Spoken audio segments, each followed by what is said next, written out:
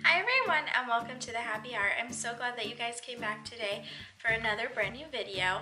I got this idea from the YouTube channel Mel. She's always done an end of the year things I've learned in that year. So I thought this would be really fun, and I'm doing 17 things I've learned in 2017. So come along with me and I'll let you guys know how my year went.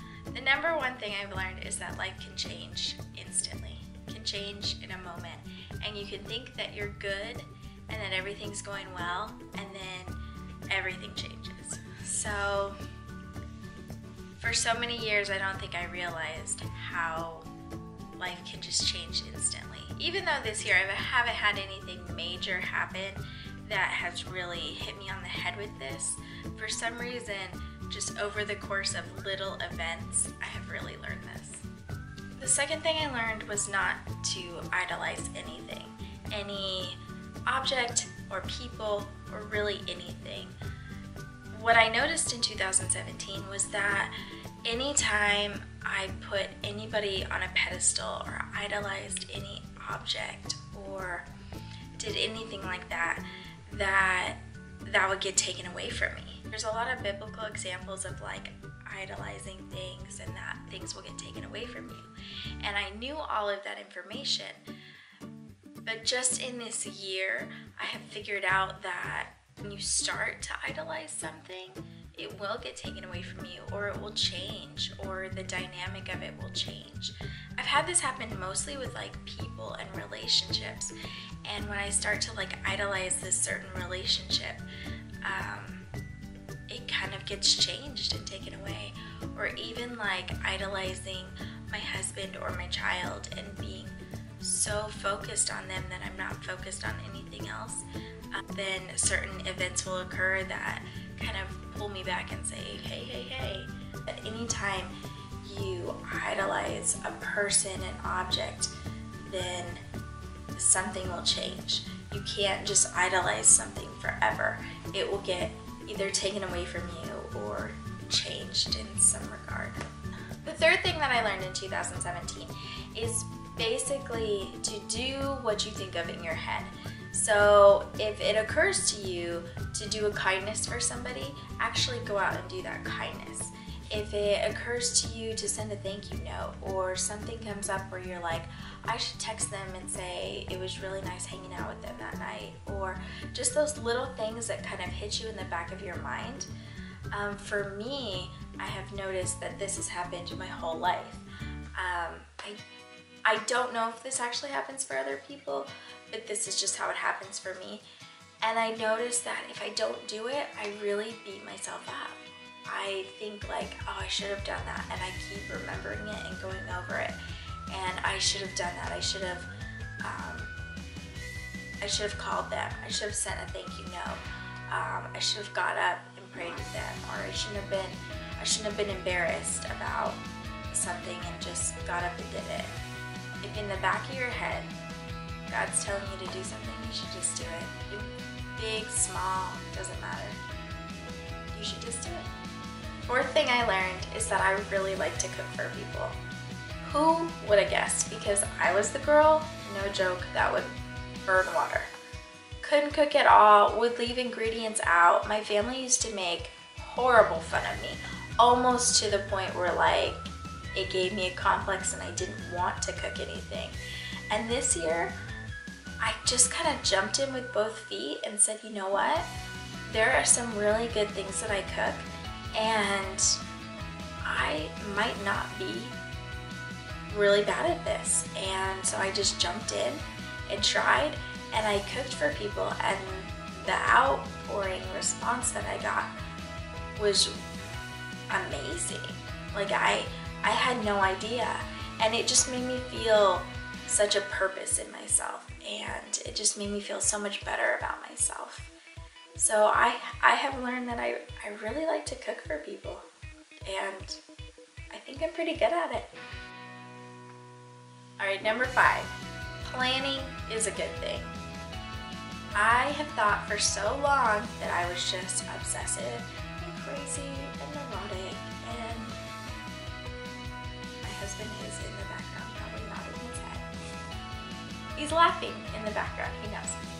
I have thought that this is like a terrible thing that I shouldn't be doing, and that I've kind of been made fun of about it, especially like meal planning and stuff. When my son was really small, people would be like, why do you do that? And I have learned in 2017 that, you know what, it's okay, and planning is a good thing.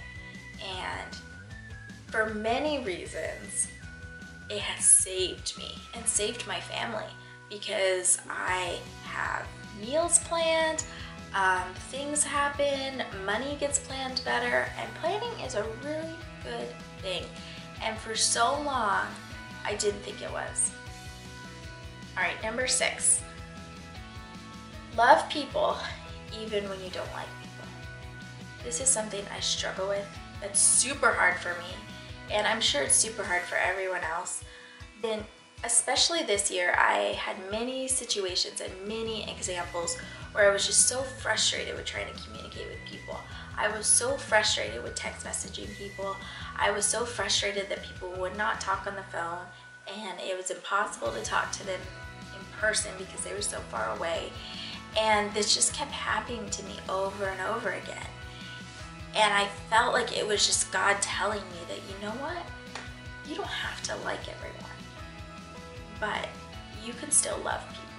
And I feel like you can still resolve a situation and get through the harsh communication and love people at the same time. I felt like God was telling me, and I feel like I've really learned that even if I can't agree with them and we agree to disagree, which really has happened more often than I would like to admit, I can still say that I love people regardless, and they are who they are, and I can just pray that God changes them, because there's nothing I can do that can change them. Number 7, this took me a while, and for some reason it just kind of worked out this year that I kind of figured it out, and not just figured it out, but really like put it into practice. But you can forgive people without letting them hurt you again and again and again. So you can forgive somebody for what has occurred, but you don't have to let them in to step on you and walk all over you. I feel a lot of times, especially when you talk to people in religious circles, that they just say forgive, forgive, forgive, 7 times 70 type of deal, just forgive. This year I really learned that I'm a daughter of a king. Like, he doesn't want me to hurt. He doesn't want me to go through this horrible pain. He doesn't want me to deal with terrible things. He really wants the best for me, and he doesn't want me to get hurt. So it's okay to put up a boundary and say, you know, this is my boundary. Yes, I forgive you, but I'm not going to let you back in to hurt me all over again. Number 8, consistency is the key to success. For me, at least. I really believe that if I can be consistent at whatever I put my mind to, that I can be successful. And that has really been shown to me in 2017, and is a really big goal for me in 2018. But it's with everything, not just business or work, but with my family, with my child. If I can be consistent, you're successful. You just are. And if you're consistent, I'll look back, and especially this year, I feel like I've been telling stories to people about when my child was small, and I remember explaining to them, like, he was like a year old, and I remember saying I took this whole day and put him in timeout every time he did something that wasn't acceptable. And then he learned that if you don't do correct behavior, you have to go to timeout. And I felt myself telling a lot of different people who had young kids the same thing, to kind of give a little bit of comfort to them that yes, you can, your kids will listen to you, and that, but you need to be consistent. And for some reason, because I was telling this story multiple times this year, it's kind of hit home to me that if you're really consistent, you will get results. anything you do. So I was really consistent with my son, and now I really believe that he's well behaved because of it. And so consistency, I feel like, at least in my life, is the key to getting anything done or being successful. Number 9, make your bed. If I make my bed, I feel better. It doesn't even matter if I put makeup on, or I get all pretty, or I just get normal for the day. If I actually make my bed and take the 2 minutes to pull the sheet up, pull the comforter up, throw the pillows on, and even if it doesn't look perfect OCD, I feel better the rest of the day. And because I'm home all the time, I'm passing by my room a lot, and it just makes me feel better. And I know there's lots of psychology to making your bed, but it has never really hit me until this year. I really could be a vegetarian. Yep, could really do it. No problem, easy. I really like vegetables. I don't crave that much meat, and I never really even considered it until this year. I'm not a vegetarian, just to put that out there. I notice that if I don't eat a lot of meat, then I'll crave it. I'll be like, oh, I really want a steak or something like that. It's not a bad thing to eat what you enjoy, as long as it's, healthy. And that it's not bad to go and order salads because you really like them. So I really could be a vegetarian. Number 11, you will always regret what you do not do. I have really noticed this year that if I don't do something, I really think about it and I really regret it. I have a really good memory, so I remember a lot of things and conversations that people have and conversations I have with people, and really like what people say. So I think this bothers me a little more than the average person. And I have noticed that I have a really good memory, and I just thought that everybody was like this, and I have come to find out that that's not true. I have noticed that the things I don't do are the things that I regret the most. So if I wasn't being as brave about something, or I didn't want to jump up and pray because I was embarrassed, or just little things, I noticed that that really eats away at me. And I'm hoping that in 2018 I can get so much better at this. It's a life lesson that you regret what you don't do, not what you actually accomplish. Number 12, humility goes a long way. I actually wrote about this in my blog that I will link down below for you guys, but this just kept occurring to me all year long, that every time I was upset about something, or every time I had like a conflict with somebody else, if I was more humble than I wanted to be, because you know how you are, you get your flare up and you just want to be upset. If I could contain all that and I could be more humble, the situation turned out 100 times better every single time. I actually had this happen with our co-op director, and she had asked me to do something and I did it, and then she said, well, can you add this to it? So I did it, and I had this big back and forth thing, but then nothing was really getting accomplished, and I was so upset about it because I didn't want it to look bad on me that I had waited to the last minute to do something, because I had done everything on time and I had given her everything, but it was like her dropping the ball, not me. And we could not communicate via text very well about this. I finally called her and I kind of had to calm myself down, and I was just like, you know what? Just take the blame on this and kind of move on. Just say it was your fault and see kind of how this goes.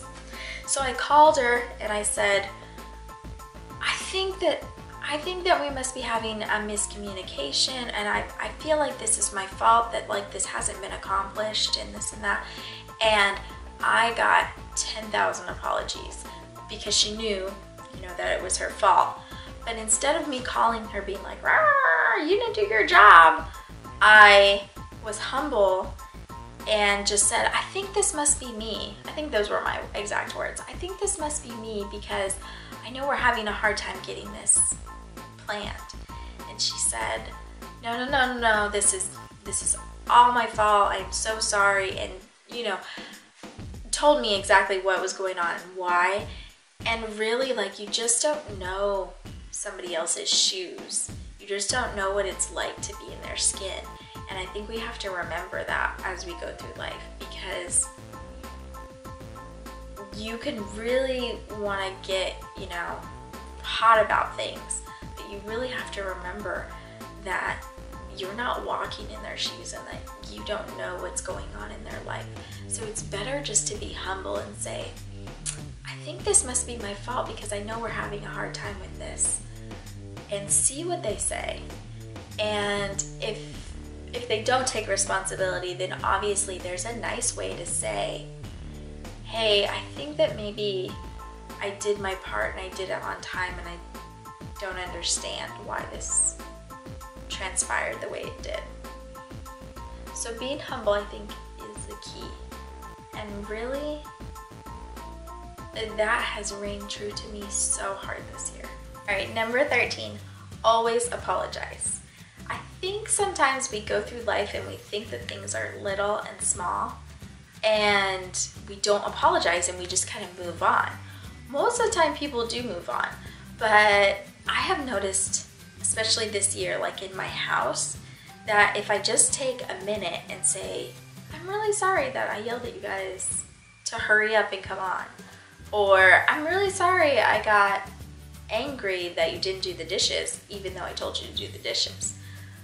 If you apologize for your anger and your part in things, I feel like you get a much better response, and that people are more apt to listen when you're going in that direction, so they can kind of calm you down. So in my case, you know, I've apologized many different times for getting, you know, losing my temper or getting mad. And I noticed that the more I do that, the more I actually don't get upset, because when I start to get upset about things, my husband will kind of jump in and say, you know, what do you need? Like, are you a little overwhelmed? You know, what's going on? Or my kid will kind of be a little bit more quieter and more well-behaved because he knows, like, mom's just getting a little frustrated. Don't just snap at somebody and kind of walk away and leave it alone and then later on be like, oh, they know I didn't mean it or anything. No, they really don't know. So you need to apologize and make sure that you make those relationships right. And whether that be in your home or in your workplace or whatever it is, you know, just a quick like, hey, I'm sorry I lost my temper there for a minute, but I was really frustrated, goes a long way. Number 14. It's okay to ask for help if you need help. This has taken me so many years to figure out, but I don't have to be Superwoman. I don't have to get a huge checklist done every single day, and it's okay to say, you know what, I can't get all of this done and I'm gonna need some help. I was raised by a single parent, so I didn't see a lot of this, and I think going into adulthood, I just felt like I could take care of everything myself, that I didn't need anyone. I didn't need anyone's help. But you kind of get to a point where you're like, no, I really need everyone's help. And I used to be kind of ashamed of it, but now I have no problem to ask for help than be so overwhelmed that you're being harsh to your family around you. So it's better to say, I can't do this all. Can you please help me and do this and do that? And sometimes that means being like a little bit of a task manager. But I feel like that's okay, because it's better to assign tasks and to make sure things get done so you don't get overwhelmed than to fly off the handle and just yell at people all the time. And really, like, I'm not perfect and I can't do everything. Like, I'm not Superwoman, and that's okay. But as long as I love my family, it's okay to ask for help because they love me too. Number 15, if you want to be close to God, the easiest thing you can do is to just read the Bible and pray. So read God's Word and pray and talk to Him and listen to what He has to say to you. I thought that I knew this, and I didn't think it would be something that I would be relearning at this point in my life. But I was sitting doing Bible time with my son during homeschool, and I just remember him asking about it, and I would just look to him and I'm like, well, if you want to be close to God, you just read your Bible and you pray. And he was like, really? That's it? And in the back of my head, I'm like, really? That's it? Like, why do I think that it's such this daunting thing? Or why do I go days without praying? Because I just get wrapped up in life. And it was just this massive lesson that I learned in 2017. Sitting at my kitchen table, just talking to my child, and it would just hit me like this bolt of lightning. If you pray and read your Bible, like, you will get closer to God. It'll just happen. You will just immensely grow. Number 16. This one's kind of funny. I've learned in 2017 that it is a really big deal to wash your face before you go to bed. This is not something I did hardly ever. I hate washing my face like just in the sink. I usually wash my face in the shower. And it is better to take your makeup off and wash your face, and your skin will really love you for it. Number 17. This is probably the most important that I didn't realize was the most important in my life until about this year. I had always believed it, but it really has just rang true in my heart. Basically, it's just to hold tight to time. Time is the most fleeting thing that we have, but it's also the most important. It's the only thing that nobody can take away from you, but it's the only thing that leaves in a second. I realized this year that you just never get time back. That if you don't do something, or you choose not to, or you choose to structure your life where you don't see your family or things like that, that you have to live with those decisions. So there was a lot of things that I had to learn this year about time, that it was okay for my house to be messy because my husband travels for work and I don't see him that much. So when he's here, is it better for me to be spending time with him, or is it better to clean my house from top to bottom? No, it's probably better for me to spend time with him. And I really had to learn that. Especially the fact that I homeschool my child. People give you a really hard time for homeschooling your child. They tell you things like they're not socialized, or they're not going to get as good of an education, or all these things that are epically not true and could be 10 videos in themselves. But the fact that I will never get this time again, the fact that my child is never going to be 8 again, and is super important, and you have to pay some kind of homage to that and say, I'm going to live my life this way where I can actually live with it. So I choose to stay home with my child at the detriment of, you know, working and finances and things like that. So it doesn't make my life easier, but it makes my life a whole bunch better. And I feel like I never learned that until this year. I never really got the fact that time is so precious and the moments you're given are epic, and just to take them all in. Take them all in to where you can live with it for the rest of your life, whatever way that looks in your mind. So for me, I wanted to stay home with my child because he was going to be my only child, and I wanted to have as much time with him as I possibly could before he went off and, you know, grew up. I feel like time is just this fleeting thing in our reality, and we don't pay enough attention to it. Just really hold tight to time and be aware of what's going on in your life, and live your life so you can look back and say that you managed your time well and that you don't have any regrets about the decisions you've made or the time that you did spend with people or the time you put towards other things. Well, those are my 17 things I learned in 2017.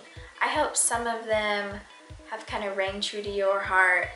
I hope that some of them will get kind of pushed into the back of your mind, so if you're in any of these kind of situations that you can kind of pull that out and say, hey, let me try that instead of what you would normally do. I know that the years go by and sometimes we think they're great and sometimes we think they're terrible. This was kind of a in-between year for me. I wouldn't say it was like amazing, but I wouldn't say it was terrible. It was just kind of like a good year. I'm just super grateful for that. And I think in all things, we just have to be grateful and thankful that we were allotted this much time on the earth and allotted this much time with our family around us.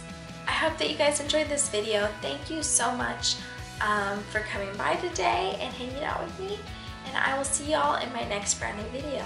Don't forget to hit that subscribe button and those bell notifications, and I will see you guys in my next brand new video. Bye!